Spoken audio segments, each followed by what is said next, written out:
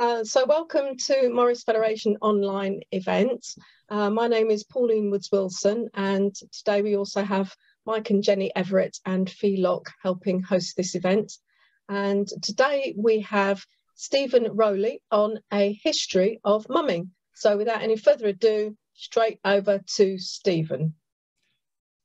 Jolly good. Right. Oh, I can do that. I can override your gallery. Right. Welcome. And thank you very much for inviting me, Pauline, and the Morris Federation. I'm delighted to be here again doing Morris Federation talk online, and so many friends here as well. So it's really great.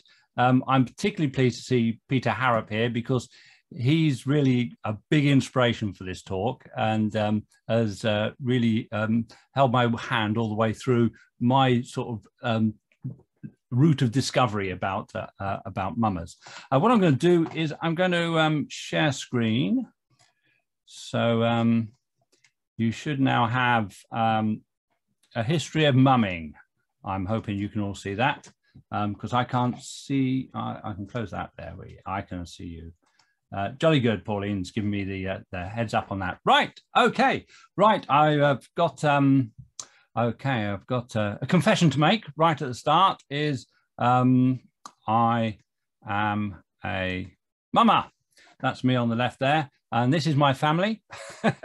My brother Damon. That's the jolly green dragon there. We started in the early 70s in Luton, St Albans area. We were members of a dance group, and the dance group did mumming at Christmas, and that's what we did. We walked through the streets causing mirth and merriment for the audiences, and yeah, with our tale of St George and the Turkish knight and the dragon and all this kind of stuff. And in the following 40 plus years, I've mummed my way around the country, playing my parts both ancient and modern. And that's our friend there, who's I think he might be here with us as well. There's my brother Richard, who is in the audience here, and they're his two sons. So it's a family affair. This is the Caddington Mummers, and we've been doing the same play for a very long time. But in the 90s, I started to research in the history of the pipe and tabor in England. I was a bit worried that it was beginning to die out, so I founded the International Pipe and Tabor Festival and set up the Pipe and Tabor Research Symposium, an international symposium which happens every year. And that really got me involved in historical research into folk traditions and folk music in quite an interesting way. And so this is a group of us there from several countries, from Japan and Spain and America, as well as the UK. Taking the pipe and tabor as a starting point, I was that was historically the sole instrument for Morris dancing. I was a Morris dancer too, so the breadth of my research widened to the early history of Morris dance, and this I was greatly helped by the recent publication at that time of Professor John Forrest's book, The Early History of Morris Dancing, and together with Andy Richards and Simon Pipe, we set up a dance research project called Rosemoresque to consider what the earliest English Morris might have looked like. And delving into the archives and talking to the historians and the academics opened up a new world for me and turned over my pre-held perceptions of where Morris dancing came from. And well, being a mummer, I sort of followed that on. And in 2011, I was asked to help set up a thing called the Mummers Festival in Bath. And as part of that, I founded the International Mummers Symposium with mummer and Professor Peter Harrop. And we aim to bring together practicing mummers with academic researchers from around the world to explore the breadth of mumming and see what we could learn from each other about all aspects of the tradition. And there's Peter there, and there's the crowd. This was in, I think, 2013 in Gloucester. So 10 years on, it's been a fantastic journey. Incredible papers and talks from across the UK, Ireland, Scandinavia, Europe, Newfoundland, Canada, USA, and Caribbean. And these have really opened our eyes, not just of mumming itself, but we've also had the opportunity to understand other traditions that have similarities and help us put mumming in a broader context. Through the course of these symposiums, the academics have revealed to the mummers a wealth of historical evidence, whilst in return, the mummers of today have provided the professors, the academics and the folklorists with plenty to work on with their personal accounts that express the diversity of mumming practice in the 20th and 21st century revivals. And this helps to put in place a good body of understanding for people in the future to understand what was happening now. There have been a number of key publications along the way which have helped to inform us, in particular Twycross and Carpenter's book from, I think it was year 2000, Masks and Masking in Medieval and Tudor England, and Claire Sponsler's The Queen's Dumb Shows about John Lidgett and the making of early theatre, and publications by, some of you will know these people very well, Peter Millington, Paul Smith, Mike Preston, Christopher Court, and Thomas Pettit's work on non-play mumming. There is a growing body of good quality literature about the subject. In 2020, 2021, the beginning of this year, Peter gave a keynote talk based on his book, Mummers Plays Revisited, which is a remarkable work that brings together his scholastic experience with a professional career, from a professional career in drama history research, and his personal experience of being a mummer and doing mumming and souling plays. But what I'm presenting here is, I'm picking bits from all of these sources and all of the symposia in an attempt to string this together into some kind of continuous history. And I seriously hope I don't misrepresent anyone. And I apologize if I do, and stand ready to be corrected. And so where do we start? Go back in time, medieval mumming. If you search medieval mummers, you will know in no time at all come across this lovely image, this drawing, which comes from Strutt's Sports and Parkland, I think. Mummers, Bodleian. And so, yeah, it's interesting, but it isn't mummers. It's taken from a margin, a border of a manuscript from 1344, and this particular manuscript is the deluxe edition of the Romance of Alexander, a fantastic book which was a big hit all across Western world and the Middle East as well. This particular beautiful edition was scribed in 1338 and then passed on to the illustrator, who dashed off the paintings in merely 6 years. There's no mentions of mummers in the entire book. So those border illustrations look like performers of some kind, but we know not what they're performing or the context. There's nothing in it to suggest they are mummers. So if we go back a long way, in comes I, St. George. If you go back in the history of mumming, got to be St. George there somewhere. Well, he was a Roman soldier, martyred in 303 AD, believed to be of Cappadocian origin, probably a general in the army. He was not a knight. He didn't fight any dragons. That was a story that was added in the 9th century. And in 1350, he was adopted by Edward III as the patron saint of England. Of course, he didn't particularly like having Edmund as the patron saint, because Edmund refused to stand up and fight against the incoming Normans, so invaders. So he was martyred by being tied to a tree and used for archery practice. Not the kind of thing that Edward III needed to spur on his troops. There were processions and plays on April 23rd from the 14th century onwards. And yeah, they are interesting, but they're not the mummers plays. And at this point, the things which he does in the mummers plays haven't happened yet.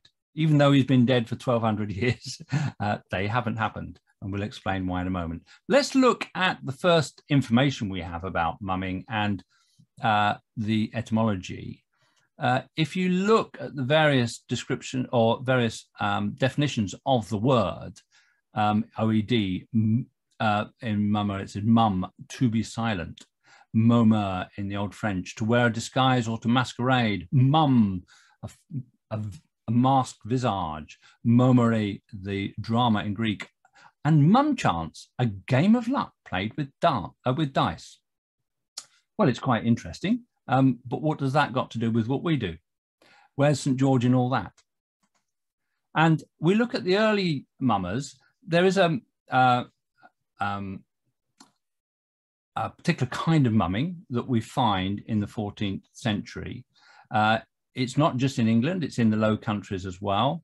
It's a domestic house visiting thing, mostly in the post-Christmas time, especially on Twelfth Night, but post-Christmas extends right up to Shrove Tuesday. You find it referred to in a number of things, and the main element is disguise. Nobody expects disguise. The format of this is a disguise, people wearing masks. They don't say anything. So if they make a noise, it's mom, mom, mom, mom, mom, mom, mom, mom, mom, much in the way that stage actors might go rhubarb, rhubarb, rhubarb to do mumbling. And there's mimed action, and there's a game of dice. So imagine this: a group of disguised masked people arrive at your door and expect to be invited into your house during festivities. They don't speak, but they're not silent. You provide them with refreshments. They make it clear with their mimed action that they wish to play you at a game of dice for money. The dice is weighted and not in your favor. You know the dice is weighted, and they know you know the dice is weighted. But you have fun and you do it anyway, and they depart with some money, and it's all in the air of Christmas jollity. Well, how do we know about this? There are descriptions of this here and in Europe, and reports and even iconography. And I particularly love this one. This one, I've got to remember where this one comes from. I think this one's from Netherlands.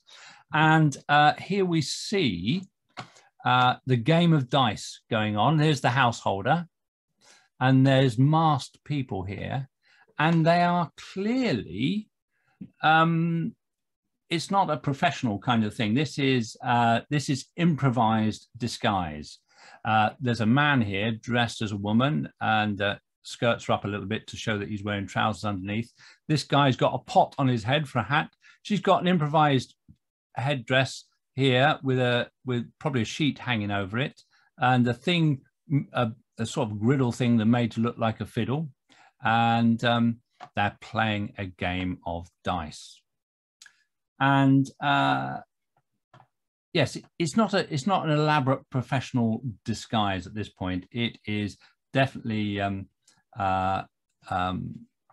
improvised, and we do have descriptions of, even back then, people going and mumming with a sheet over their head. In fact, you know, that was in some places considered to be what you did. In other places, wearing a coat turned inside out. If you haven't got a wardrobe of dressing up clothes and things, a very convenient solution. Yeah, so this is general household visiting, house visiting, mumming. And where does it come from? Well, it's in a context. People didn't just do the mumming as masking as a mumming thing. There was at that time a predating tradition of Carnival, a winter festival,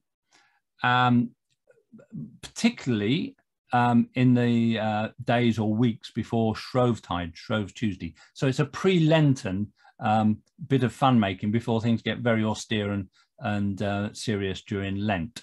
Involves masking and disguise, and it happens across Europe. But the funny thing is, it doesn't really get going in England. If you think about our carnival activities, well, such as they are, we have a few football games, and where something is kicked from one village to the next, say, and Pancake Day. Carnival never really got going in England. But in this is Rome, and you're probably familiar with Venice and the Venice Carnival masks. So here we are, Rome. There's definitely a whole lot of fun going on, and people wearing masks and getting away with all kinds of things. And they even had masked balls and the like. And very strong in the Catholic countries. But there's a little bit of a difference, a bit of dividing line here. Carnival predates mumming, and it covers a much larger area. Mumming is a much smaller thing.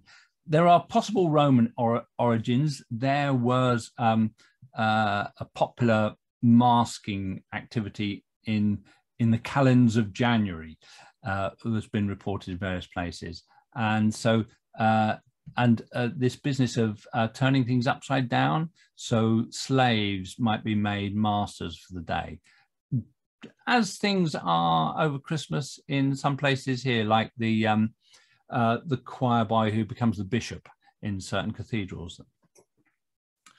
So it's carnival is very widespread, whereas mumming is much more the northwest. And carnival evolves in quite an interesting way, but with the Reformation, the Protestant countries largely dropped carnival, but it remains strong in the Catholic countries. But some of the Protestant countries keep it. And if you go to Catholic cities, strong Catholic cities in the north, like Cologne or Basel, you have some fantastic traditions. And I can well recommend both of those cities for Shrove Tuesday. Great time. And there's all kinds of stuff that goes on.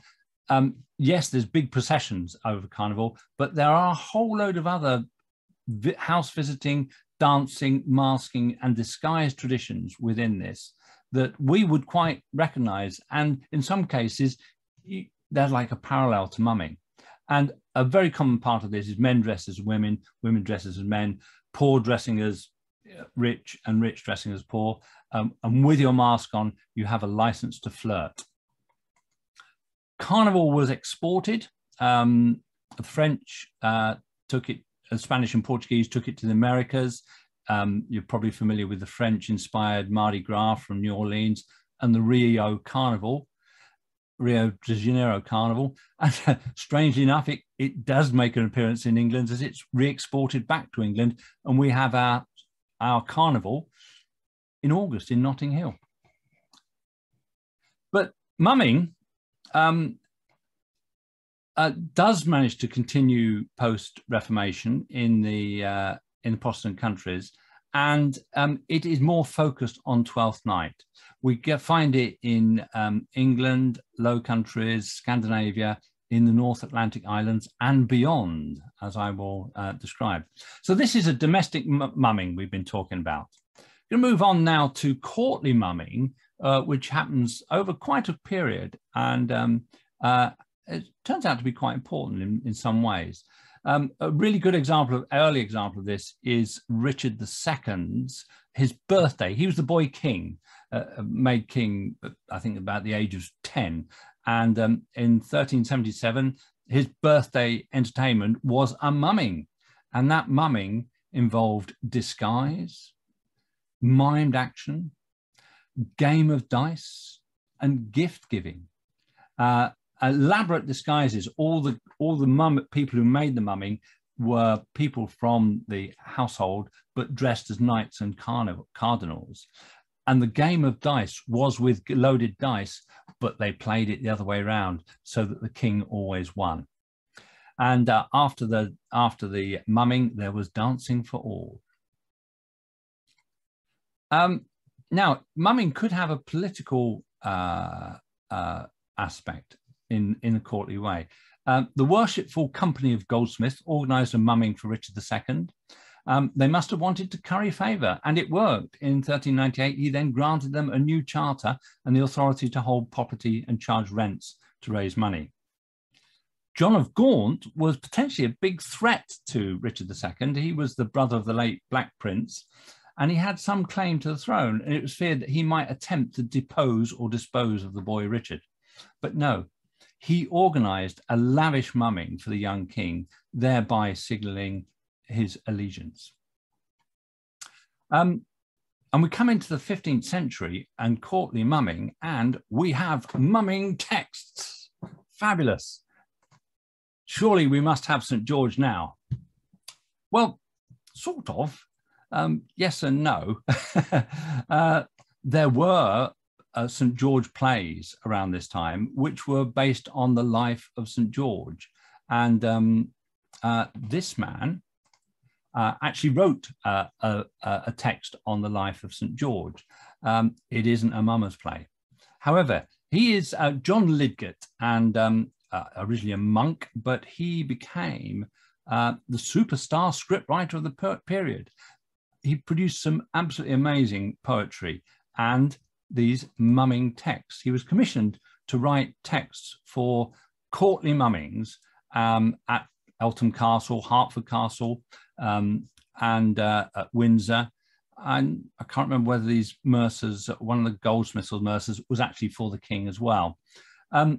Now, these mummings aren't St. George or anything like that. They play to an interest at the time, the Renaissance interest in Greek myth. And he wrote these extraordinary fantasies. He builds up incredible stories about, like Jason leaving ancient Greece, but sailing west along the Mediterranean coast instead of going up into the Black Sea, out into the Atlantic, up across Biscay, through the English Channel, turns right into the Thames, into London, and into the feasting hall, bearing gifts for the king. And apparently a great big ship, piece of scenery was built for this. They aren't dialogue. These mumming texts are narrated with mimed action. And they are sycophantic to a level unimaginable even today. So this is from the beginning of the mumming at Eltham.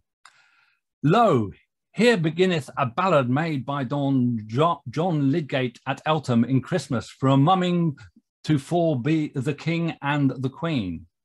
Bacchus, which is a god of the glad vine, Juno and Ceres, according to all these three, through their power, which that is divine, send their gifts unto your majesty, wine, wheat, oil, by marsh hands that be here, which represent unto your high noblesse, peace with your liege, plenty and gladness. And so it continues. And it is all about presenting the power, I suppose, of the king, showing status by placing the gods of the Greek gods at his feet, so to speak, coming to pay court to the English king. It's well written and poetic, but it's not dialogue, and it's not a humorous play, and there's no resurrection, no life and death, but it's narration with extravagant costumes and huge pieces of moving scenery and mimed action. And there is a theory that the narrator actually takes on a particular role, which then evolves into the Lord of Misrule. So that's one of the theories. So courtly mumming involves disguise, mimed action, particularly on Twelfth Night. I think all of those Lydgate mummings were Twelfth Night mummings. Homegrown, they're not done by professional actors, they're done by the members of the guild or the court. They can have a political element and gift giving. And there is, if you search for courtly mumming, you will find an image, which is this one. The court mummers, and there they are, prancing around. They do look like they're in their raggy jackets there, and everybody's watching on, and the musicians. But what's this? The man at the front is pulling his vestments open, baring his manly chest. Oh, it's another not mumming. Unfortunately, this is the tragic story of the Bal des Ardennes, where the king of France was going to perform a dance, the dance of the wild men, with 4 of his noble men to entertain their guests. And they were stitched into this wild costume. And it was recognized this was highly flammable. So all the torches were taken to the back of the room. But one guest did not get the message. He came into the room with his torch and went right up to the dancers to get a better look and set them alight. The ladies leapt forward, wrapped a cloak around the king to keep him safe, but the other dancers died from their burns. But you'll find images of this going, it's a popular story, dramatic story. Let's step away from the mumming a bit and see what's going on with the hoi polloi during the 16th and early 17th century. And we still have that house visiting, disguise, the dice game, but we're beginning to get something also which looks like Guess the Mummer, that it's a bit more of a, it's going to be your neighbours that come round to do the mumming. You invite them in. They might do what they can to disguise themselves and their voices, and you really have to guess which of your neighbours it is. We also start getting more contemporary reports within other bits of cultural history, literary appearances, particularly in plays. And here's a number of plays which have some elements, some actually directly reference mumming. The Basrus, which is a Dutch one by Macropedius, it actually has a whole scene where one of the actors just goes mom, mom, mom, mom, mom, mom, mom, mom, mom. But some of the other ones, the actors are actually silent. It's all mimed. The Love's Labour's Lost one, it's really more of a thing that they take a part of the form of the highly developed courtly mumming at that time as a way of delivering part of the plot. So we get these things that people would have known this. They would recognize this in the play because it was something of contemporary culture. So here we are. We're getting towards the end of the 16th century, and the Reformation comes in. And following that, the Puritans. What did the Puritans ever do for us? Well, they didn't like Christmas for a start, and they didn't like a lot of things. And before the Puritans, the leaders of the Reformation were quite again a lot of the folk traditions. Here's quite an interesting, a typical one, which I know Jameson's here. He will have come across plenty of these things. This was a church visitation to the city of Gloucester, basically telling the minister and the church wardens checking whether they have suffered the lords misruled, summer lords, or any disguised persons or others, or May games or Morris dances at Christmas, to come unruinedly into the church or churchyard and to dance, and so on and so on. Basically, all of this stuff they saw as quite ungodly and was to be avoided by all good men. And anybody who's read John Forrest's book on this period in Morris dance will understand just how things had changed. Previously, Morris dance had been well supported by the church because they used it to make money at their church ales and things, but the church authorities and the Puritan government prosecuted those who supported Morris, and a lot of our references to Morris dancing in that period are found in prosecutions of clergy for allowing Morris dancing. So it was with mumming. So there they were trying to stamp this out for religious purposes, but also there were a number of prosecutions that were really aimed at stopping unscrupulous mumming, people using their disguise to gain entry into houses and commit crimes. So, you know, there was that aspect, and that starts back then, and it continues. And you find references to it around the mumming world, as we will come to later, continue right up into the 20th century. The Puritans really got stuck in, and for many people, all their Christmas traditions were put on hold, and many traditions were lost due to the fact that this period of anti frivolity and traditions was banned in many places, and generations passed before the restoration of the king. There was quite a campaign to restore Christmas, and you got pamphlets. And this one I particularly like here is on the left, we have the Puritan. In the middle is Old Father Christmas. And there's a whole story about the personification of Christmas. And on the right, there's Everyman. And the Puritan is saying, keep out, do not come here. And Father Christmas is saying, sir, I bring good cheer. And the Everyman is saying, Old Christmas, welcome, do not fear. So, and this was a pamphlet put out to, you know, generally encourage Christmas. And that was 1653. Old Father Christmas, personification of Father Christmas probably goes back at least 100 years before that. But Old Father Christmas came to represent the Christmas that they had lost during the Puritan period. Anyway, where were we? What did the Puritans ever do for us? Well, one of the big things they did was reading and printing. Printing was good because it made copies of the Bible affordable to everyone. Well, nearly everyone who mattered. And the Puritans saw education as a good thing because people would then be able to read those Bibles that they had bought, and they could read the good word for themselves direct from the Bible. Of course, you know, education can also have its dangers, its drawbacks. A little learning is a dangerous thing.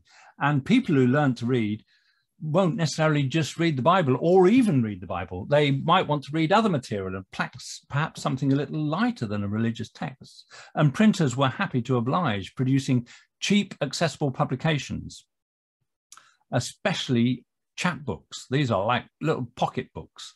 They were very popular. There was loads of different kinds, all kinds of stories, parables and things like that, but also jokes, recipes, general knowledge, little plays in them. So bits of history. So anything that would tempt somebody to buy an interesting little bit of entertaining reading. And there were hundreds of these, and it's quite interesting. There were printers all over the country. A city might have several printers going, and they'd all be stealing stuff from each other because it's quite a challenge to keep writing new good material. So if they read something from that came from London that looked good, they would copy it, and they would copy the illustrations as well. And you find that these copies, you know, sort of stories and these books spread throughout the country. Where are we? Oh well, we are in we're around late 16th century, and it must be time for St. George, I think. In comes I, St. George. Well, in this case, he does. About 100 years earlier, Lidgett had written A Legend of St. George for the Armouries of London, which was really based on what they knew of the story of St. George, plus some of the bits that had been added along in the time. But Richard Johnson, a printer, he had a brilliant idea. He wrote a blockbuster, The History and Gallant Achievements of the 7 Champions of Christendom. This was about 1596, and he brought together the histories of 7 saints, weaving them together into an interesting narrative. When I say histories, I probably mean myths. He didn't worry too much about accuracy. What he wanted was a good rip-roaring tale. And St. George and his siblings were born in the storm by a caesarean section. St. George was born with a lightning strike scar on his forehead. No, that was Harry Potter, wasn't it? No, he had a scar. Was it on his chest or on his leg? I can't remember. But, you know, it is actually very Harry Potter-esque in this respect. It's a fantasy. He was born and the babies were straight away stolen by the nurse who turned them into stone. But St. George tricked her and they were released. And then they had many challenges, giants to fight, goals to achieve. And St. George is tricked into fighting each of his brothers and killing them. But at the end, they're all joined together in the final section in a dance. And it's in this story that St. George is transformed from a Roman soldier to a medieval knight errant, the courageous knight riding around Europe and righting wrongs. Sort of a combination of the, like Richard the Lionheart, together with the St. George story. So it's not a dry history of the saints, but a piece of creative fantasy fiction. As a writer and printer and publisher, Richard Johnson could have done with an editor. If anybody's tried to read it, and I can recommend it, it's definitely well worth going at, but you do have to keep with it. Sometimes you wonder if the printer's apprentice accidentally dropped all the pages on the floor as they came off the press and then hurriedly stacked them, but he put them in the wrong order before sending them to the bookbinder. Sometimes you really wonder where you are, but it's a brilliant story. And it spawned lots of copies by the chapbook printers around the country who took sections out of it and made their own little sets of chapbooks and the like. There were no copyright laws. So unscrupulous publishers would plagiarize everything and print those versions. And as such, the Seven Champions became a source for a great number of interesting stories. Now, in the 17th century, the house visiting, the domestic mumming was still going on, whether it's lawful or not. In comes Father Christmas, welcome or welcome not. And the playing of dice seems to be less prevalent, but there's definitely a sense of guess the mummer and a very convivial affair between neighbours. One could even possibly see it as being a forerunner of the fancy dress party that we're so familiar. I don't know if it's familiar now, but in the 70s it really was.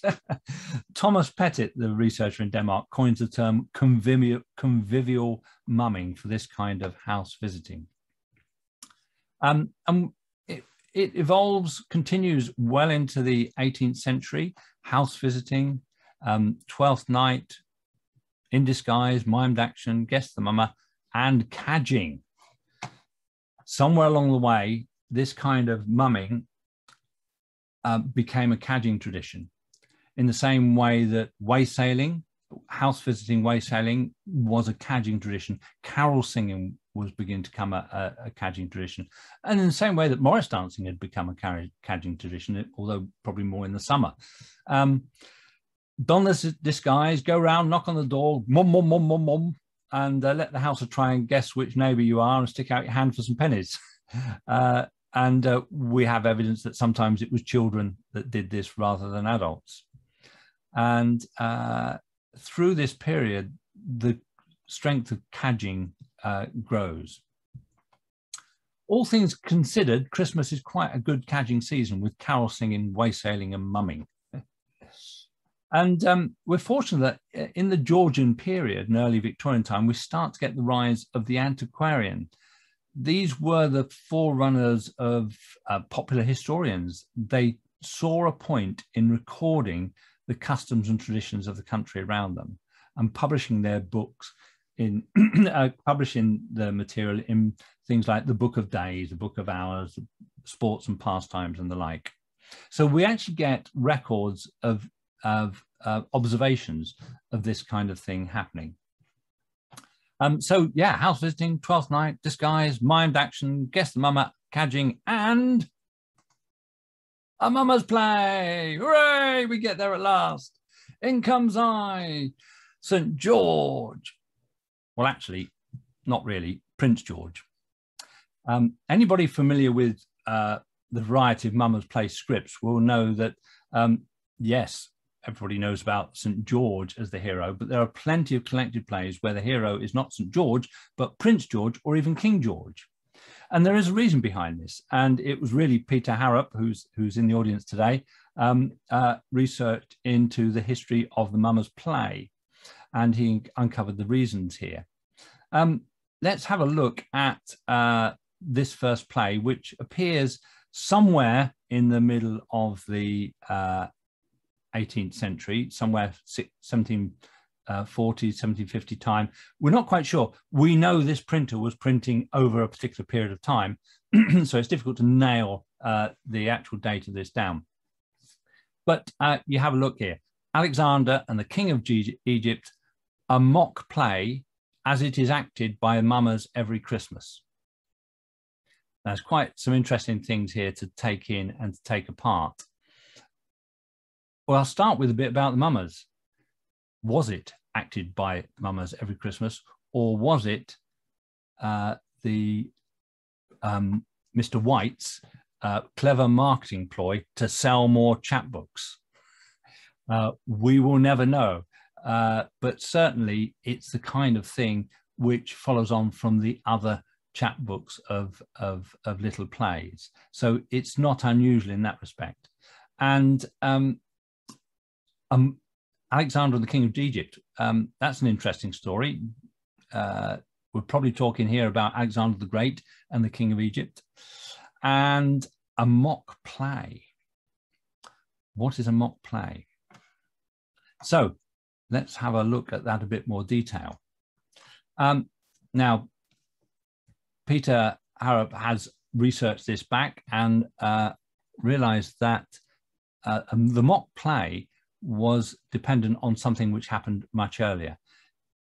In the in the Restoration, really, after the Reformation and the Puritan period, there came to rise more formal kinds of drama, more indoor type of theatres, more serious stuff. And we do have the Restoration comedies, which everybody was very pleased to have, a bit of light-hearted stuff after all the religious stuff. But in comes John Dryden, the poet, who pioneers a form of theatre that became popular called the heroic drama. He devised rules for the heroic drama, rhyming stanzas, closed couplets in iambic pentameter. That the second rule was that they would be the drama would reflect grand events, nation-forming events, or big mythical events. And that at the heart of every story was a powerful hero who is the hero of the drama, whether he's right or not. So this was quite a big thing going on. And they were very popular, but certainly not trivial entertainment. But they tackled big subjects. One of the subjects was the things that are happening at that time with the Turkish wars, which went on for quite a while and were a great topic for things. But Dryden's biggest hit was one called The Conquest of Granada, to do with the Moorish invasion of the Iberian Peninsula. And another of his great hits was a rewriting of Shakespeare's Antony and Cleopatra as a heroic drama called All for Love. And really, around this time, they were the height of sophistication. But as we move into the 18th century, there's a rapid diversity of theatre. We get opera coming in. Comedy adopts various things, including commedia dell'arte from Italy. Pantomime is one of the outputs of that. There is theatre happening in a small scale in pleasure gardens with professional actors entertaining at the weekends. Music hall was taken off, and altogether stage performance was becoming accessible to a large number of people. And although heroic drama could still draw an audience in the 1720s, its lofty style and serious themes became an opportunity in the eyes of other playwrights for some comedy. And there was a thing called or there was a kind of work that was a parody of the heroic drama. And these became known as mock plays, most famously Henry Fielding's The Tragedy of Tragedies, the life and death of Tom Thumb the Great. And Henry Carey, not long after, Chrononhotonthologos, the most tragical tragedy that ever was tragedized by any company of tragedians. I'm sure that fed into Rowan Atkinson's Blackadder. I've got the cunningest, most cunning plan ever cunningly thought by cunning people. So that later one by Henry Carey there was a satire on Robert Walpole and Queen Caroline, the wife of George II, and who knows what was going on there. These mock plays also became known as laughing tragedies, and they would use satire to address contemporary issues and actually poke fun at the very form of high status theatre itself. So we come to the first actual Mummers play text, and incredibly, it is a text. It's not just a mention. There is a full text. There's four in the cast: Alexander, the King of Egypt, Prince George, and the Doctor. And here's an interesting, right at the start of scene 2, room, room, brave gallants, give us room to sport, for in this room we have mind to resort and to repeat to your merry rhyme, for remember, good sirs, this is Christmas time. And so it continues on. And it's a great little play for 4 players. And, I think we ought to do a version of it. It would be great fun. And a lot of lines you would recognize today, lines which we don't find in anything before. So in comes Prince George, and it's a satire. Prince George, the soon-to-be King George III, is the hero, but he's given the words of St. George, effectively, as in the knight errant, crusading around, and in this case, going to fight against Alexander the Great in Egypt. And I am Prince George, a champion brave and bold, for with my spear I've won 3 crowns of gold. 'Twas that I brought the dragon to the slaughter, and that I gained the Egyptian monarch's daughter.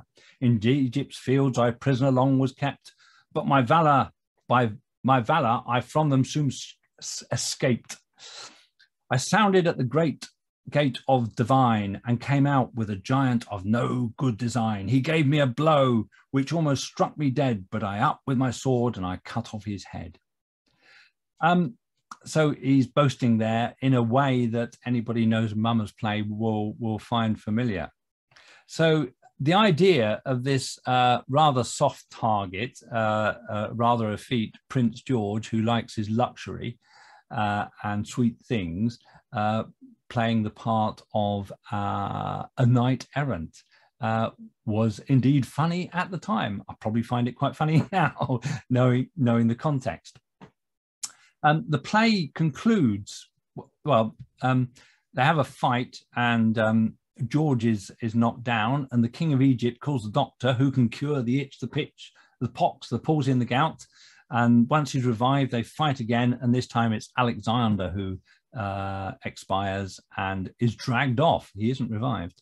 And the play concludes with the cadging speech, a reminder that their costume was expensive and it is Christmas after all, a time of good cheer, and they hope they've made good sport and pleased the company. And so this was a really good popular thing, clearly, because other publishers ripped it off and printed it. And over the next 100 years, you can follow the trail of who printed which versions and where in the country it went. Mike Preston and Paul Smith and is it Mike Smith, you know, did a wonderful job tracking that down. So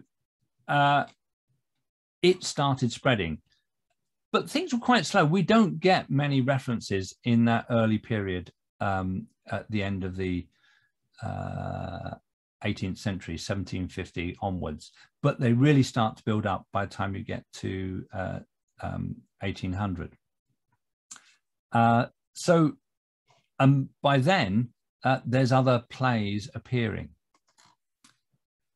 Just have a little look at some of the characters in the early plays. And if you really want the in-depth stuff on this, there's a fantastic chapter in this in Peter's book, which I shall come to eventually, which describes the various characters. We can just look at a couple of them here. The Turkish knight is not the archetypal Moor that people have made him out to be. He is a stock theatrical character from the heroic dramas about the Turkish wars that were happening at the end of the 17th century. Anybody seeing this would recognize that character. The doctor has probably got the longest provenance in that he was appearing in plays going right back into the 16th century, a Commedia dell'arte doctor, really fascinating stuff, Il Dottore, and there's the words, the scripts, but also there's the stuff, the business that he does, you know, with examining the body and putting giving him the cure and all this kind of stuff, and testing his pulse in his leg and his arm comes up and all this kind of stuff. That is all there in the Commedia dell'arte. Commedia dell'arte is full of little routines called lazzi, and those lazzi are all, all those doctors' lazzi all go back well into the 16th century. So there are, they just come straight through. And it's one thing I find really interesting is that when you look at the Mummers Play scripts that are collected and or printed in the chapbooks, they don't have any of that stuff. They just have what the doctor says, but he might say, I will, you know, I'll examine the body or something like that. He's half dead or whatever. And all of the physical stuff has come through, the business, so to speak, has come through by oral tradition effectively, or physical tradition rather than oral. We've already mentioned the Father Christmas here, and he's definitely old Father Christmas, and he refers to that character that, you know, campaigned for Christmas right through the Puritan period, and is a memory of what Christmas used to be like before the Reformation. In Victorian period, early Victorian period, we get quite a significant development. There are other stories appear. Nelson, after the Battle of Trafalgar, was the national hero. He was like, you know, David Beckham of the time, really. Everybody wanted to see him. He toured around the country. Everybody went to see him. Not after Trafalgar, obviously, but after his previous famous battles, the Battle of the Nile and the like. There's the wooing story, and which really comes out of the kind of little dramas and things that you get in the pleasure gardens of the 18th century. And Robin Hood and the Tanner is a very popular Mummers play, and that was published originally, I think, 17th century, but you find it printed and repeated. So this is material that is all there and printed and being snapped up and used for mumming. And the heyday of the Mummers play takes us through the early 19th century, well into the mid-late 19th century. Here's the Mummers at Chilworth, 1864, with their rag jackets and a tabra there. Two of my worlds collide. And we don't know which one these are. I am St. George with sword and lance, and this is how I fought in France. And there's Father Christmas over there. All fantastic stuff.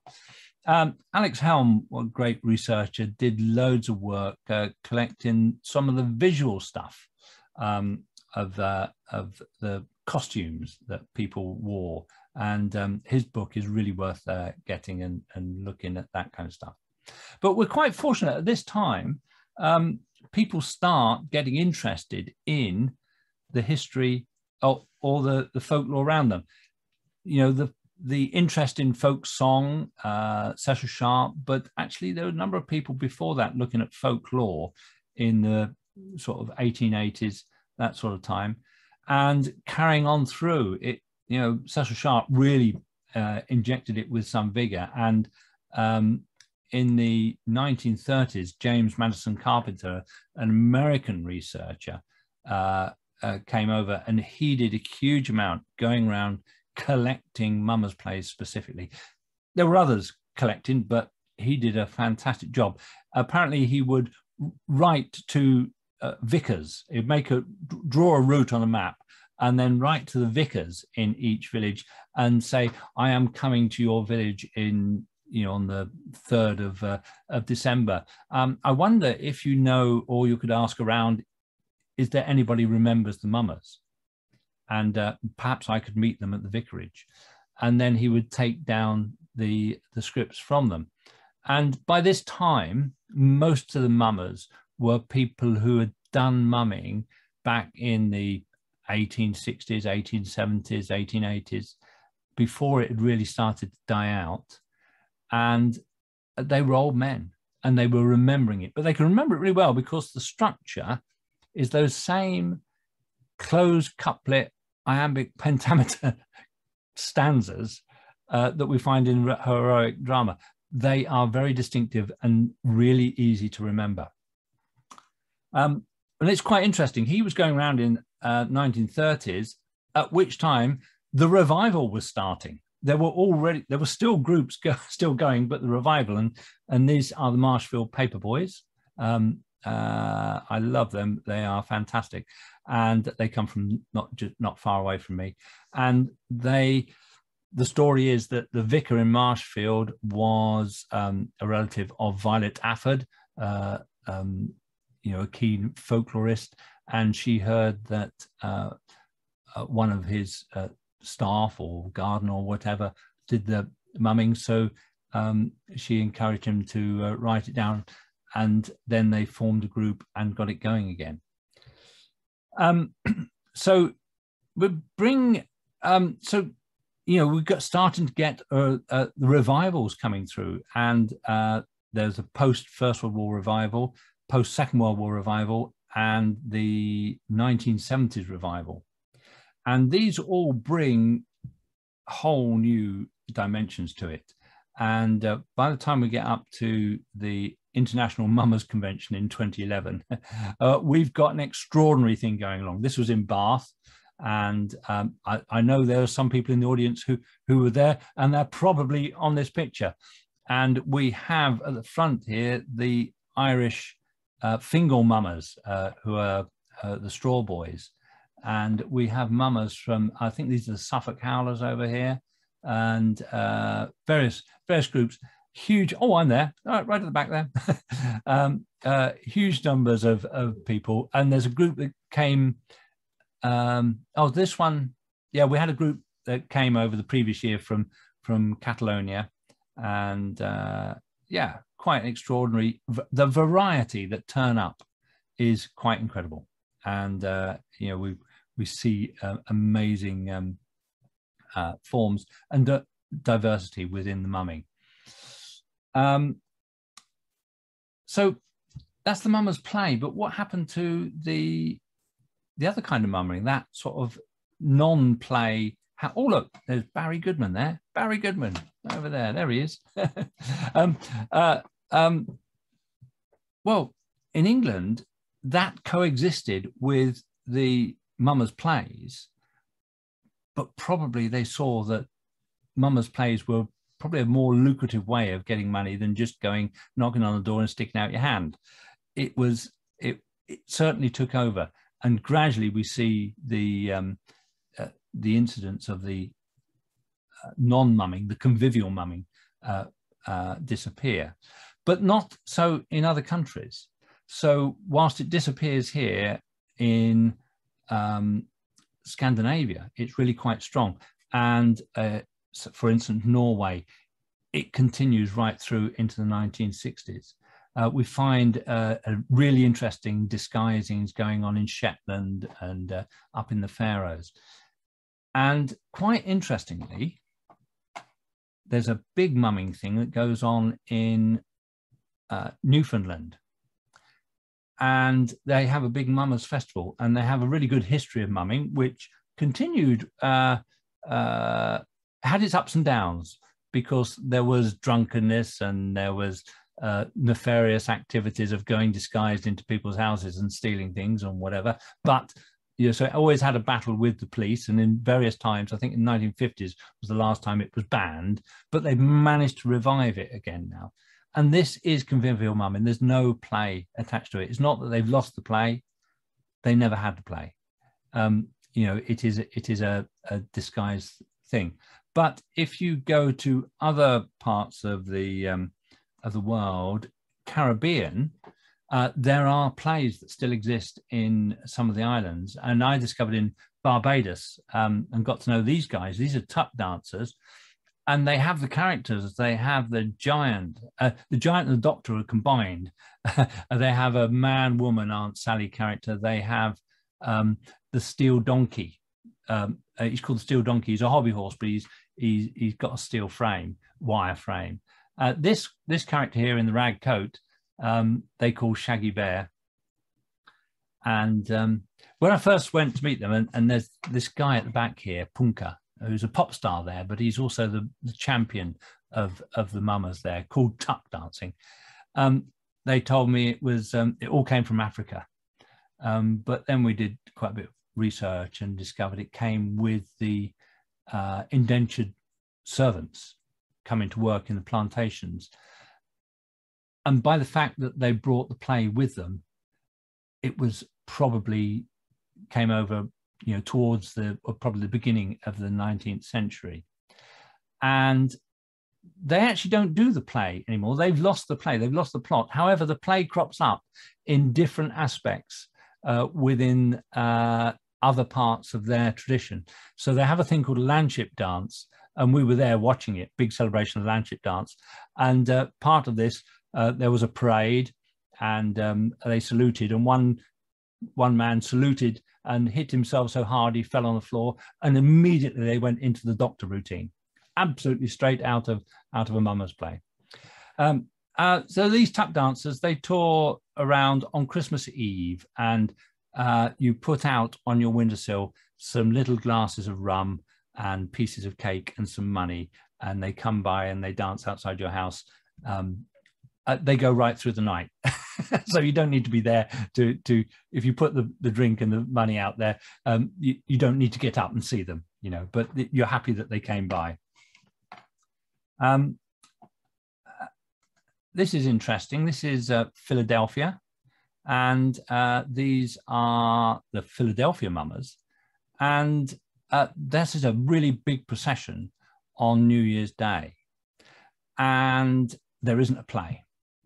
But their history of it says that it was, it started in the late 18th century, and it was the product of Dutch, German, and Swedish mummers combining their particular traditions, in particular going around house visiting in disguise.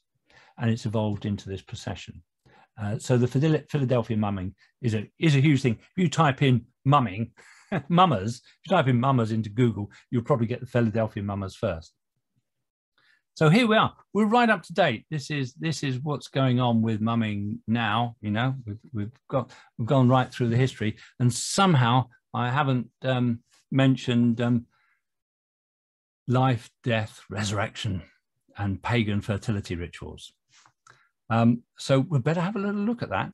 And I need to introduce, in comes Sir James George Fraser.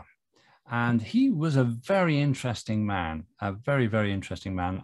And he was, I suppose, a bit of a philosopher.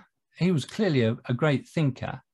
And he was tackling, this is in the mid 19th century, he was tackling with a bit of a conundrum, because at that time we were getting an emerging understanding of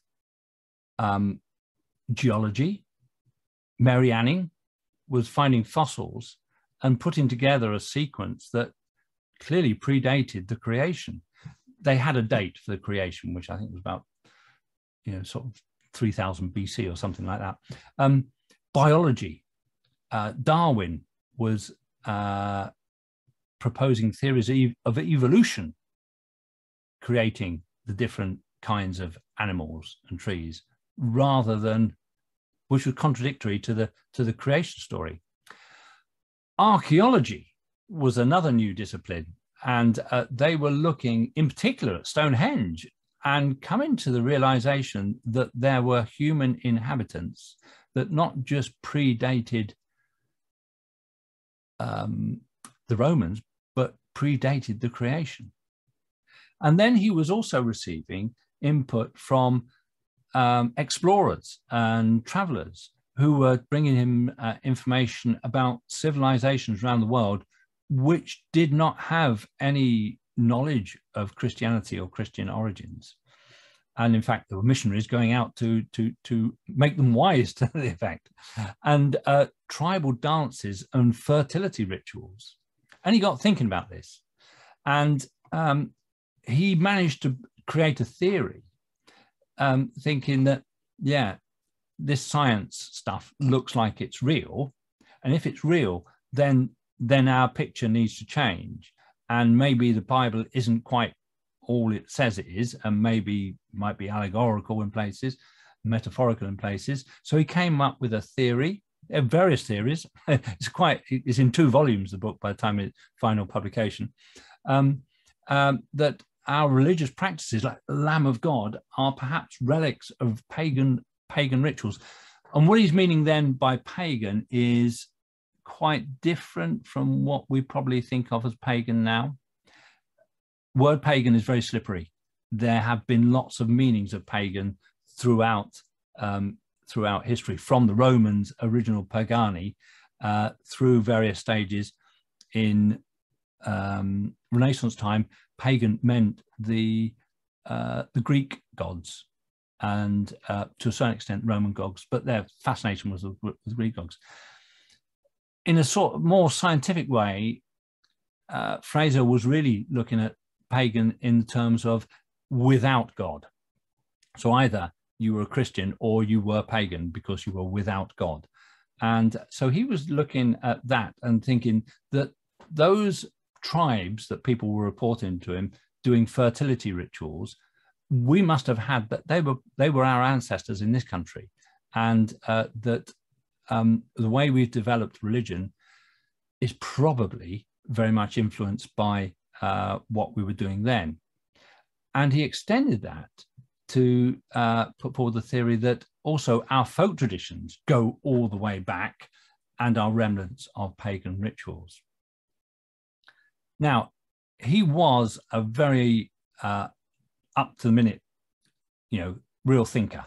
And he was the start of what we now call social anthropology, ethnography, ethnology, cultural anthropology.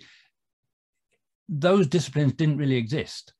We were only just starting to get folklorists, let alone these things. So he was an important founding father in that respect. And he recognized that his theories might be, might have nothing in them, but they're a starting point. As he said, books like mine are merely speculation.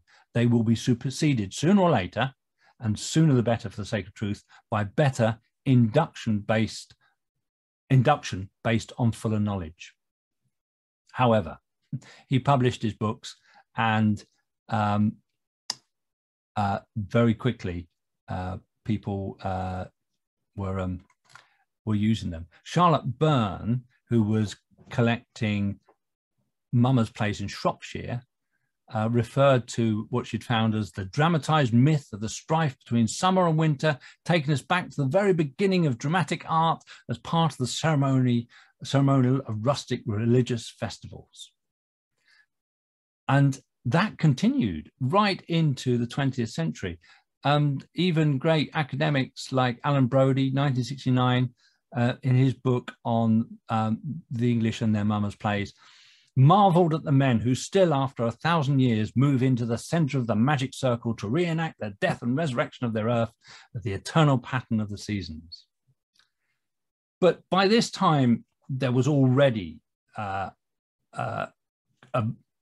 great body of evidence to show that his theories really had been superseded. And in, I think it was 2000, Eddie Cass and Steve Roud had a book on mumming. And they summed it up in this way. As far as the mummers play is concerned, these origin theories usually include the following elements. It's a survivor of a pre-Christian ritual. It's a fertility rite. Death and resurrection part of the play is sympathetic magic to ensure the return of the sun summer each year. And the characters symbolize light, dark, good and evil. And that the last three things are predicted, delegated by the first one, that is a survival of a pre-Christian ritual. And you have to prove that in order for the rest of it to be true. And clearly, they didn't think it was. So when we look at James Fraser now, and when the ethnologists and social anthropologists look at him, they see him as a founding father. Very important in that person, founding a number of really important areas and getting them going, which then evolved as discipline with their own methodologies based on fieldwork, observation and evidence. And as such, his pagan theory has completely been rebutted by most academics. There are still some corners which cling to the Golden Bough, his book, but more widely, the public still thinks that pagan theory is the theory, that Morris dancing, mummers and maypole are all pagan fertility rites, a theory that was seriously reinforced by the film The Wicker Man. And this has had an impact on mumming itself. So there are a number of mummers groups which have ritual as a style. At our symposium last year, Pete Coe gave a wonderful talk about that, saying we deliberately made the long man mummers a ritualistic style. There is anti-mumming feeling. I myself has been in a situation where I set up a mummers project with some kids at a school, and then I hit the front page of the local newspaper for brainwashing the children with pagan fertility rites. And and also within the established drama, you know, it's not looked on as well as other forms of drama. It's rather looked down on, and part of that, I'm sure, is because of the pagan theory.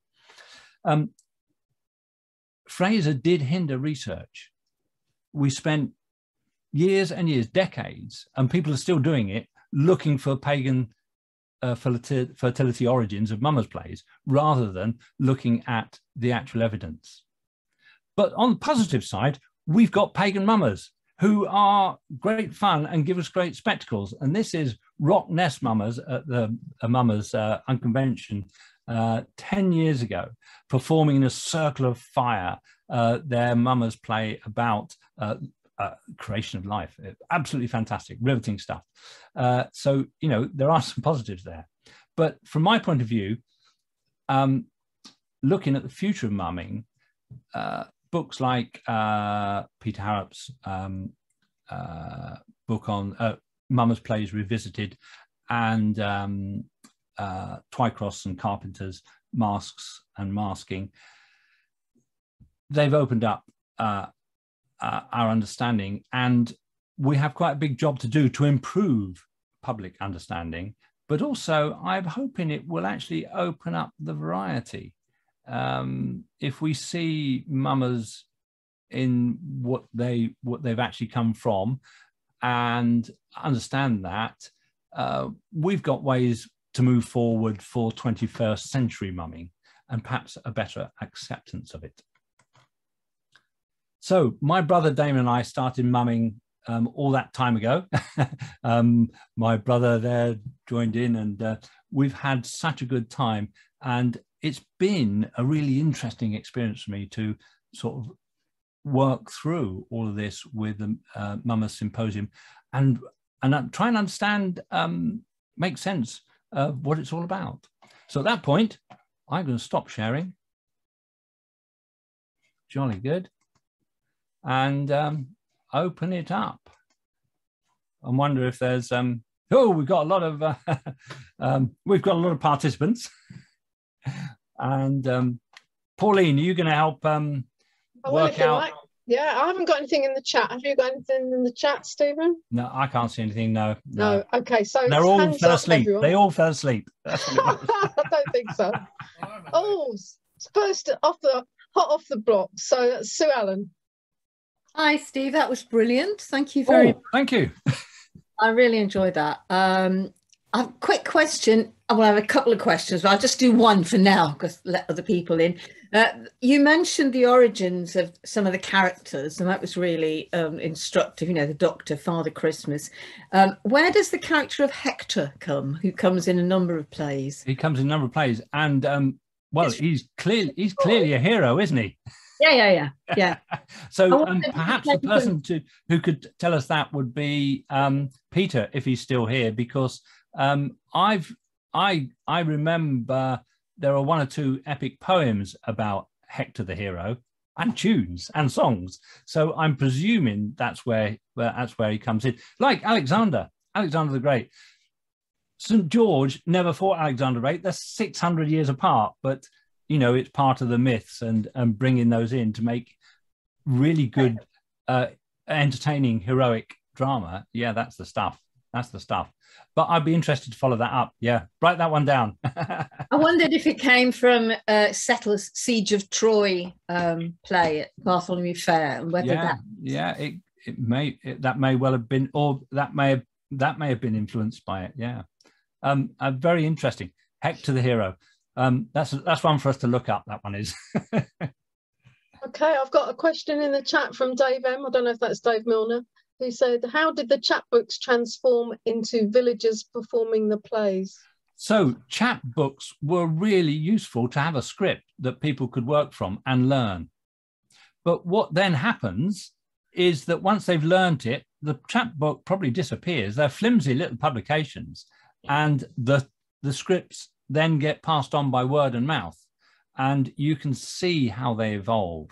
You know, I think we've got over 60 scripts collected in Gloucestershire, and when you look at those scripts, you can see how some speeches got transferred from one village to another village, and how they got altered along the way, and how some speeches got transferred from character to character.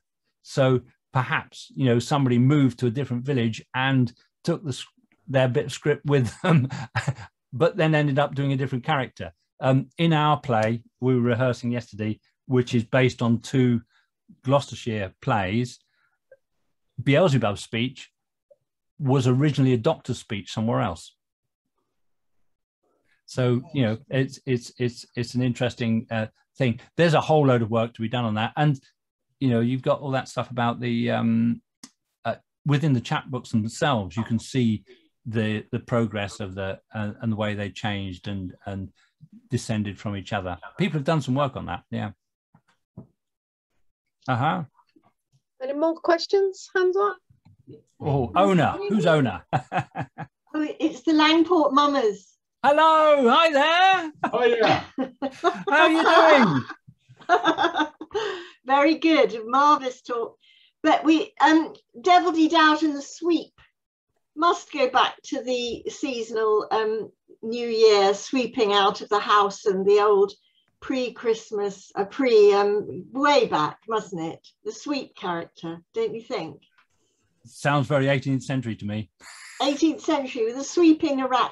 Yeah, well, I mean, going back to the to the visiting of the houses, I mean, you know. I wouldn't think so there. What you see is when you look at the spread of all these plays, so I've looked at hundreds of plays now. Oh. And if you look at the Master Mummers website, it's fantastic. Peter Millington done a whole load of work there. And we got Duncan Broomhead done loads of work collecting Mummers plays as well, Traditional Drama Forum. You look at all these plays, you can see how these little characters were added in to provide an extra role for another person to join the play. And so I don't think Devil Doubt or the Sweep, you know, are likely to be really old characters in this. I think they're relatively young characters. You know, it'd be interesting to see other aspects of contemporary literature at the time to see what kind of references there are to Devil Doubt. He may have been a character in a pantomime. You know, so there's lots of interesting stuff there. We've got some more hands up here. We've got Judith Proctor and Jameson Wood as I think hello, folks. In that order. Hello, Judith. Hello, Stephen. I find it interesting about the slapstick routines and so forth, and the way they've survived, because they didn't get written down. Nobody seems to have bothered recording them, and yet somehow they have survived purely by the oral tradition. Yeah, and that was the fantastic thing about finding them in Barbados. That was quite a clincher for me, in that they are written down as Lazzi. And so if you study Commedia dell'arte, and one of the things we've done at the Mummers Festival is we brought in Barry Grantham and other, you know, authorities on Commedia. And we brought them in to run workshops and teach us how Commedia actually do them. And it is an eye-opener. It really is an eye-opener. And then for me to go to Barbados and find that very same thing, which they haven't got written down anywhere. It's just what that character does in the Landship dance. It's certainly, I find it fun. And going to your workshop on mumming a few years back, because the script that we were working from was originally just literally the script, and now has all sorts of comedy routines added into it. Okay, we've got Jameson next, and then Glyn, and then I've got something in the chat which I'll say afterwards. Hi, Jameson. Hi, Steve. Thank you very much indeed. A really good talk. Thank you much. Very interesting. I've got a couple of questions, really. When I've looked at my gentry and aristocratic household accounts, you get payments to mummers and wassailers and Morris dances and things like that. Yeah. And before we started doing the plays, when it's just a convivial mumming, what actually is the difference between mumming and wassailing in that particular case? And if it's just is it just a visiting custom? And if I can tack a second question onto the end of that before you start answering the first, maybe, do you have any thoughts on why carnival didn't take off in England? Yes. Okay. So 2 questions, right? So waysailing, I mean, that's a lot older tradition, and we know it's a cadging tradition. Back in the 16th century, we got really good evidence of that. Look at the history of Bodmin waysailers. Bodmin waysailers, fantastic history. And they were actually going around singing their waysail song and collecting money for the poor. So it's even a charity sort of thing back then. So, you know, definitely a house visiting song thing. And also it was traditional to feed them, you know, food and wine, and they've been able to do that. And I find those house visiting customs like that all over Europe. This idea of feeding the visitors in that you know, 12 days of Christmas type thing. Well, also right up to Shrove Tuesday. You go to Pontecaffro, for instance. I know 1 or 2 people here will have been to that, and the dancers go around the houses, and they dance outside, and they get fed, and they get paid a little. So there, that's the waysailing, and the convivial mumming sort of works in the same way. But the thing, instead of doing a dance or singing a song, they're giving you a little bit of entertainment with this funny game, the mum chance. And I quite like the idea that if you haven't got any dice, you can still do it by playing Guess Who the Mummer Is, which is the game they still play in Newfoundland. So that's part of how it works there. Oh, we've got Paul. Hello. Right, before you go on, I've got a question here from Ken, who is saying, here in the US, we tend to bring in contemporary personalities into the play. For example, Trump as the Turkish knight.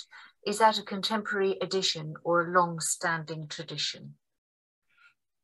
Certainly popular in the 20th century, but if you look at the idea of having Prince George parodied in the first recorded text, then yeah, you're you know, it's obviously a long-standing way of doing things.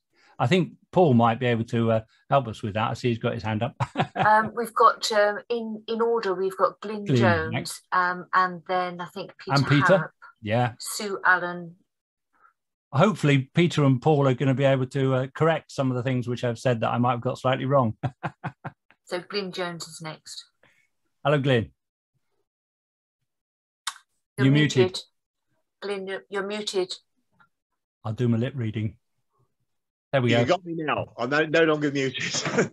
I've got quite a big collection of scripts, and I'm interested in should these be venerated? Should we really revere the scripts that we've got, or should we allow them to continue to develop and evolve, as I suspect they may have done in the past? And that previous question about the inclusion of Trump is really sort of quite closely allied. Well, that's really interesting. You know, one of the groups I know, their play changes every year, and the two protagonists are the Prime Minister and the leader of the opposition. Right, so that's a really contemporary one, and they do have some routines they keep in there, but it changes every year, right through to people who do a historic, absolute, like a reenactment type thing. And I think Peter would probably say something about this. It's a fantastic, diverse tradition, and the Mummers Festival is a real celebration of that we see just the most crazy things. And sometimes we're looking at it and thinking, is this mumming? I don't know. I don't know. Is it mumming? I'm not sure. But anyway, it's here and it's happening. So I like to celebrate that. I like the fact that the scripts are collected, and I get myself quite a lot out of doing it. Also, I learn a lot.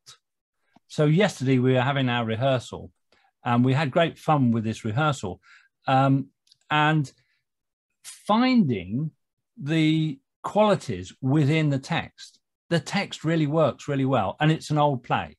Yeah. And actually, where like actors would do, finding the beat and being able to get a lot out of it. A lot of those plays still work, but I'm looking out my window across here. There's Minchinhampton across here, and there's two plays collected from Minchinhampton, and one was clearly collected from a guy who had got his Victorian literary side well developed, and it's got immensely complicated, flowery speeches that nobody can remember. But the other play is really easy to use and works really well. So, you know, I think I've done about 70 plays with schools, taking the plays, teaching the play in the school, and then taking it back into the community and taking the nearest play, often from that village, back in. And so often I find, if you stick to the script, actually, it works really well. You know, a bit of cultural heritage. Okay, we've got Peter Harrop, then Sue Allen, and F.P. Smith. We've already had Sue. Okay. Peter Harrop and F.P. Smith, then. Hi, thanks very much, Steve. Fantastic talk. Somebody, was it Jameson, had asked earlier about carnival, and there is a young American scholar who's living in the UK at the moment called Taylor Orcoin. Ron Hutton supervised his doctoral thesis at Bristol. He's now working out of Exeter, And if I can do a plug for another book, I don't know if that's readable. Yes. Yeah. There are several contributors here today, but Taylor Orcoin has a superb essay in there tracing Shrovetide and Carnival in early modern England and the kinds of performances it attached. So it's a really fresh insight into all of that, and I just wanted to mention it. The other thing is, there is another, nothing to do with me, this one, a fantastic book, which is about mumming in the Caribbean. And it is the most fantastic study of interculturality and diversity and these wonderful traditions of mumming that Steve alluded to, that are a mix of European and African and New World performance, which is great. And I guess I like them because what I love about mumming is it's such a glorious mess for the last 300 years and longer, that I really enjoy that. So I would say revere and develop. There are hundreds of texts from hundreds of places that have been performed by thousands of people. They've never stood still for a moment. So revere and develop. That's what people have always done, I think. Thanks. Lovely talk, Steve.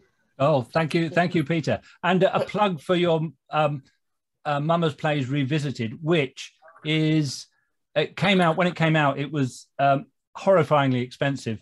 But how much is the paperback now? Oh, still horribly expensive, but I think it's 20-something pounds, which is, you know, as I say, you can sell the car to get it now rather than the house, but it's still despicable. But it was 120 before, and I was quite relieved to have got a review copy.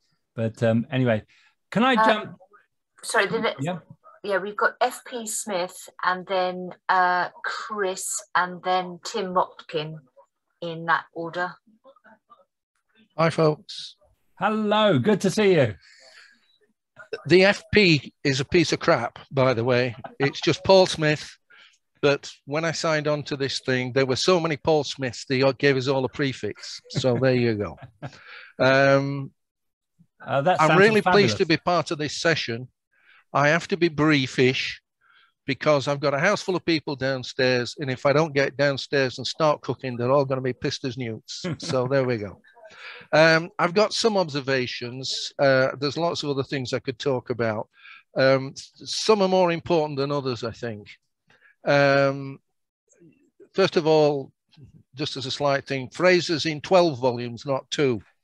Chapbooks, the Alexander and the King of Egypt was published around 1746. We know that because of the watermark in the paper. But the issue with that particular item was that outside of London, printers had to be licensed, and there was a battle going on because Parliament, those in charge wanted to suppress the spread of information. That's one side of this licensing battle. The other side was that the London printers wanted to suppress printers outside of London because there were no copyright laws. But if they could get their control of the licenses, they could also stop that happening. One of the things I noticed as you were putting up these chapbooks and things was they're all from different dates. Some of them were very 19th century ones. And, others were of the period, and some were in the middle. For instance, the 7 Champions of Christendom. So yeah, I don't have such a good collection as you. We won't get into that. So the licenses restricted the spread of chapbooks, which also brings up another issue. You were talking about plays in your neighborhood and the relationship and the traditions being passed on. The chapbooks, not altogether, were a northern phenomena. and they had the most influence there, and they had the influence of standardizing texts. We can see that when you bring and set them alongside the oral tradition. What else have I got on here? One of the questions that Preston and I have always had about that particular Alexander and the King of Egypt chapbook is that all the early references to it come from antiquarians, but antiquarians have actually had it in their hands, irrespective of where they were. So you're finding an antiquarian in Exeter talking about it. Was it ever meant for distribution? You know, a lot of White's things that he was printing at that time were actually coming out as historical texts and things for antiquarians. Was this another piece for antiquarians, perhaps to be read as a closet drama?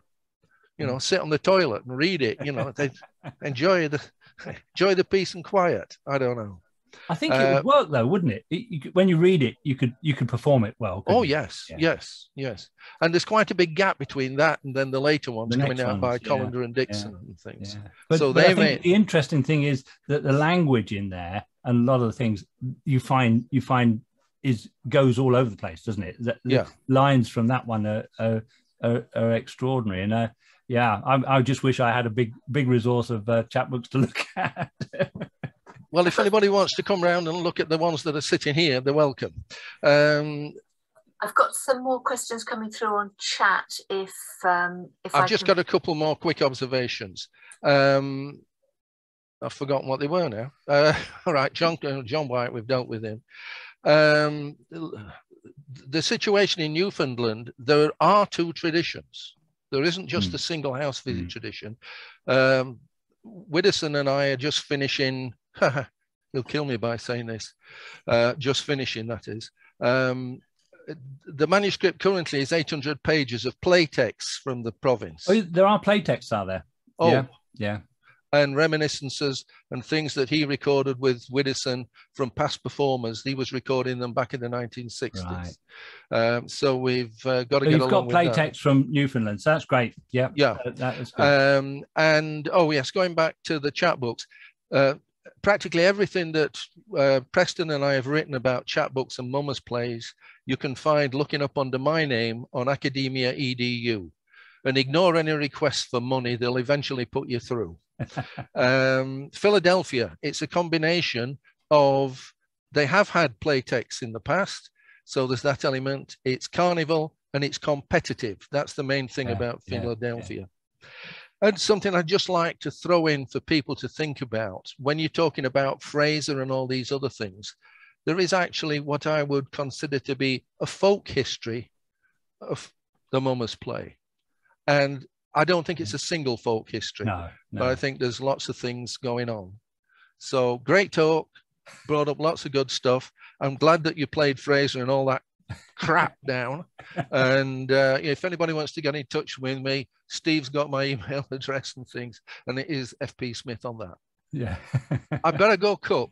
Nice to see everybody. Thank you, Paul. It was great to see you. Cheers. Great to see you. I wish I could stay on, but we got to leave. Bye. So we've got some questions here. Some of the traditional rapper dances had mummers plays associated with them. Do you think this was a parody of the recruiting sergeant trying to enlist men into the army? I'm thinking about the Tommy and Betty, for those who are still in the dance. The other one is, you didn't mention sword plays. Did the mummers or the sword dance come first? Right, that's quite an interesting one. And actually, that's a whole subject in itself. And maybe that'll be another talk. And I would recommend getting Steve Coulson to do it as well. Okay, next one's Tim Watkin, Richard Rowley, and Jane Burton have questions. So Tim Watkin. Hello, folks. Hello, Tim.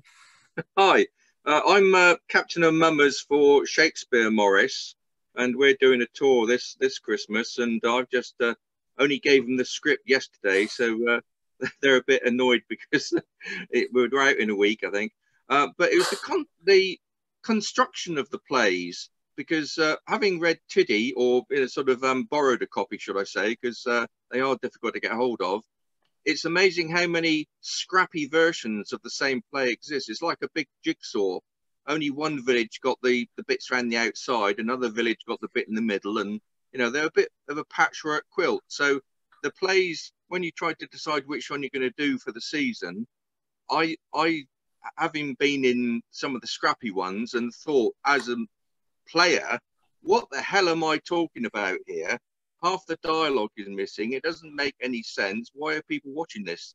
So when I was actually forced into the position of captain of Mummers, unfortunately by the demise of the famous Alan Whitbread, I sort of took on the mantle of modifying the traditional plays and making it more as a sort of a storyline. So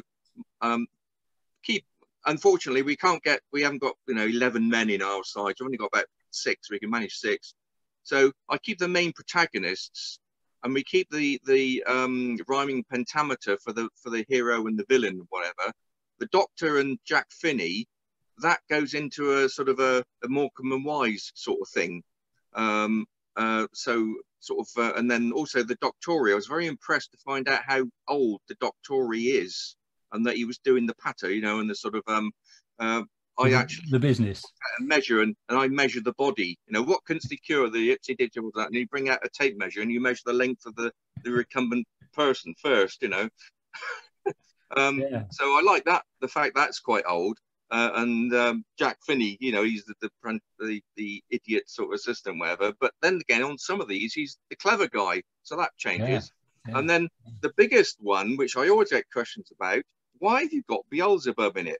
I mean, sort of last Christmas, I turned the spit, I burned my finger and felt it itch. The pot lid kicked up and Jack Spit jumped up like a Manchester man. No one knows what it means. And I'd love to know, is it just like rhyming jokes? Is it jokes of the time? Oh, it's nonsense verse, nonsense speech. Yeah. And sometimes the Doctor does that. So there's quite interesting things. One of the things I do is when I'm working with groups is I quite often take a play, the nearest play to them, and realize there's things that don't work or there's not enough parts for the number of players we've got. So I take the next nearest play. And usually by putting the two together, we have something that will work. Often I scrub a speech because it's just too long. And it was it was written down by someone who thought too much about it, I think. So anyway, that is brilliant. And have good time on your tour. One bit about that. I run the risk of annoying the ritualistic presenters of certain Mummers plays here, because I'm glad you also mentioned that the hero and the villain of the time was put in. So like the first one is Prince George. It's a satire on how namby pamby she is, whatever. So I've actually over the last few years I've put in, like last year was Bold Boris and Corbyn the Red. Can we right, we've got 3 other people. Could we make sure that they're questions, if that's okay? If you want to get in touch and pass on your observations, that would be great. But at the moment, if you could make them questions, we need to move on quickly. You. Yeah. So we've got Richard, Rowley, Jane Burton, and Ron Shuttleworth. Hello, brother. Richard. You're muted. Yeah, hello there, Steve. Nice to speak to you again. Very interesting talk. I suppose mine was more of not an observation, but as Steve knows, a few years ago I sailed around the Atlantic, the North Atlantic, and I was very struck by how, as we know at home, how Morris dancing has spread around from village to village and altered slightly. Traveling down the coast of Portugal, I was very struck by how it was very much connected with Cornwall and Brittany, and on there from the trading routes, and then going down to Cape Verde Islands and seeing not quite a Mummers play, but ritualistic dance, of which reminded me very much of Mummers plays. And then getting across to the Caribbean and has always been mentioned about the connection with the Caribbean.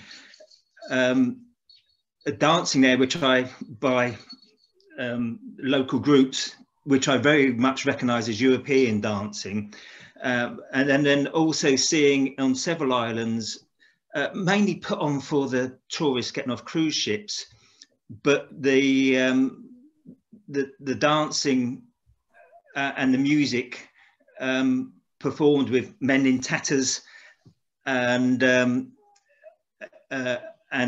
men and boys, and the music, the drumming and stuff, and I could see very much the connections with the Mummers, which I've done over the years over here, and again in Bermuda with the Gombis on there, and their histories is where very much it's come to them from Europe, from the slave trade, I suppose, and mixed with the African traditions of the dancing and the music and how it's molded together. And I just thought that was a very interesting thing, and I could see very much these links and how important that trade was, the slave trade. Fantastic. The next question is from Jane Burton and then Ron Shuttleworth. So Jane, what's your question? Hi Steve, thanks so much for the talk. I've done mumming for quite some time, but I've never really got much into the history of it, so that was really good. But I do actually have a question for you, and the question is kind of more moving forward than the history is, especially as you clearly go out and teach children mumming traditions and mumming plays.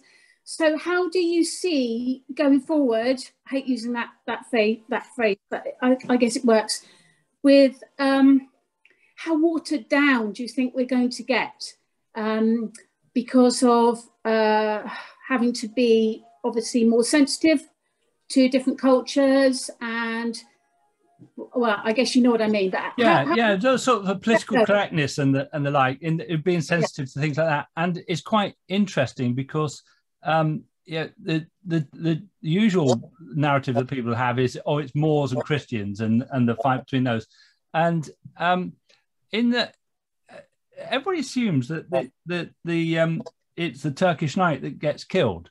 And when you look at most of the plays that I've got round here, it's St. George that gets killed, or they both lay each other out. But a lot of them, they got lines like, we'll go off together to the bar or something like that. So it's quite interesting to have that side of it.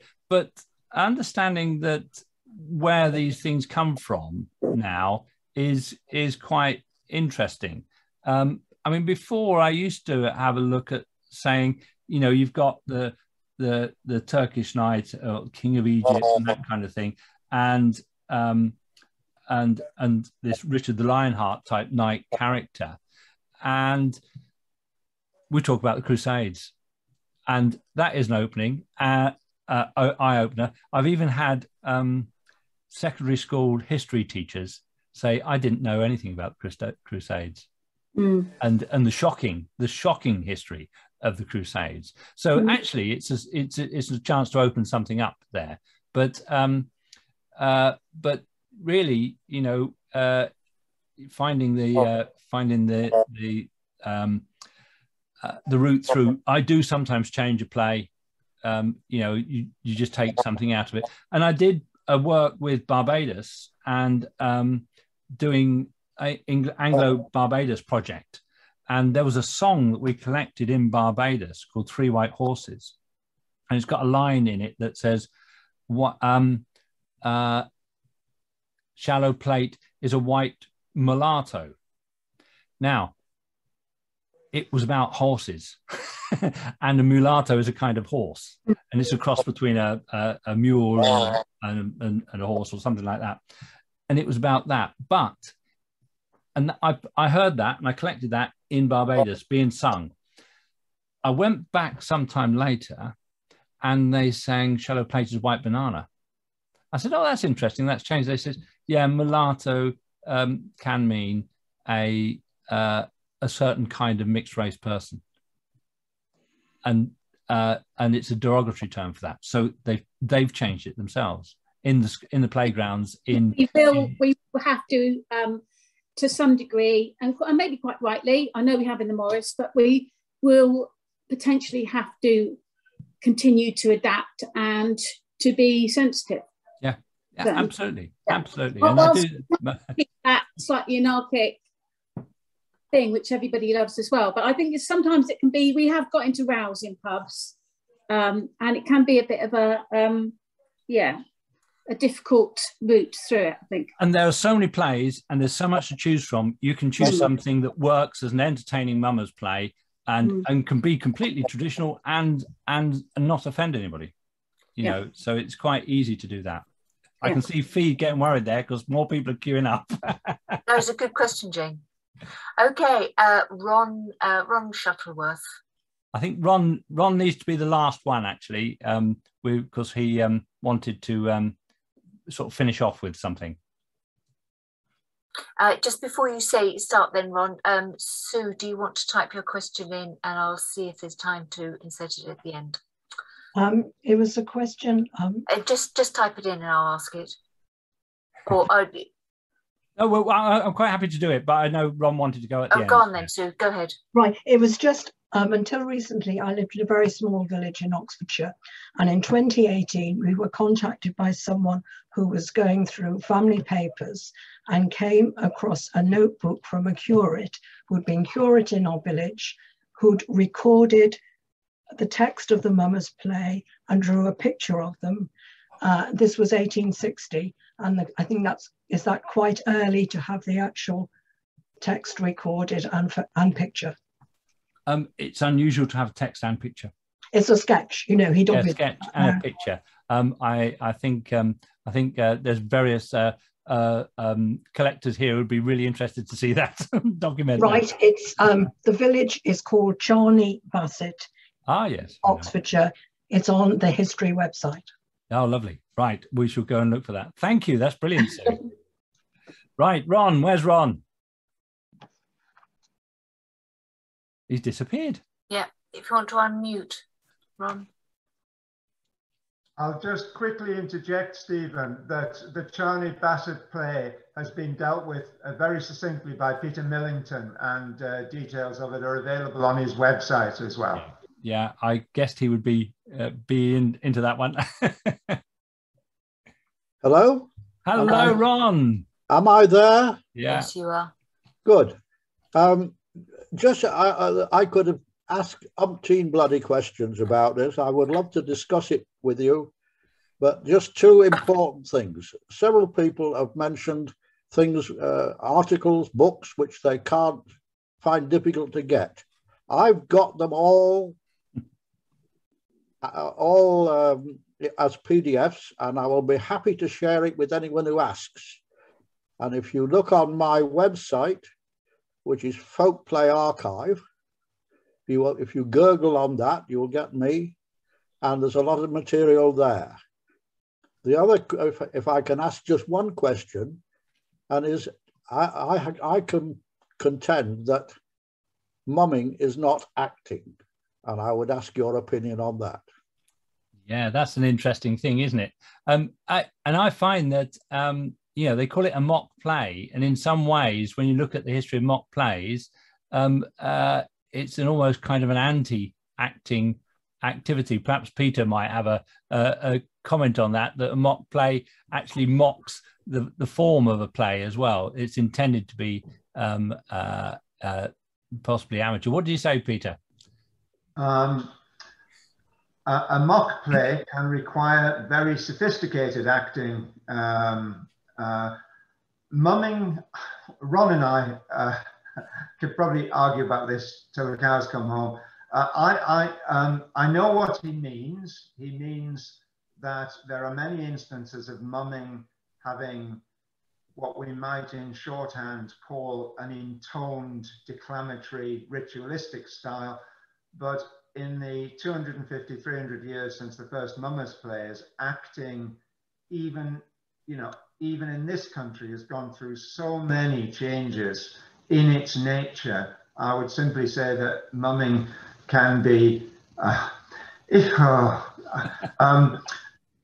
mumming lends itself to a multiplicity of acting styles. Yeah. Well, yeah. Am I back? Yes, you're back there, Ron. No, my contention is that when you go out in public mumming, you get far more interest than you actually deserve. And my contention is that actors are distrusted as people who don't aren't true. Whereas if the public recognise that you are not acting, you're not trying to tell them something that is unbelievable or different, they give you more attention and more interest. Yeah. I think what there is that you're that there are different ways of delivering it, and in a way they're all different kinds of acting. And I was looking at I think it was Paul was saying earlier that there's sometimes you get you get a script and you can find the beat in it, you can find the things which actors use to be able to make it work really well, and you can use all of those tricks, but some of these are professionally learned and some of them are developed on the job as a mummer and a particular style as you like. And I think that's the great great diversity of it all. And in particular, people might never have seen this, but Ron, founder of the Coventry Mummers, he and one of his fellow mummers does the most fantastic Mummers the Opera, which is one of the highlights of my mumming career was to see that performance.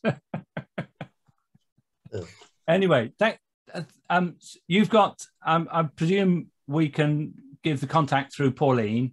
Yeah, anything you want to send out, I will send out a post-event email. So I'll send out the links to Ron Shuttleworth's collection. And if there's anything else, if you send stuff that you know Stephen, if Stephen sends it to me, I'll put it in that email. Then you've got links to loads of resources.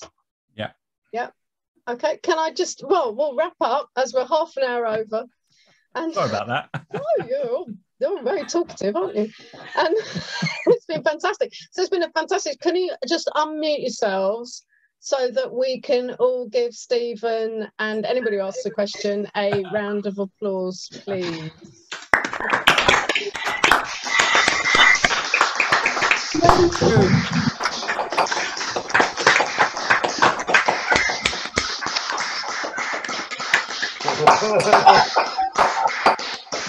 Brilliant, thank you, Stephen. Well, thank you. It's been great fun. It's been a lot of fun, and I should have to watch the recording as well, I think.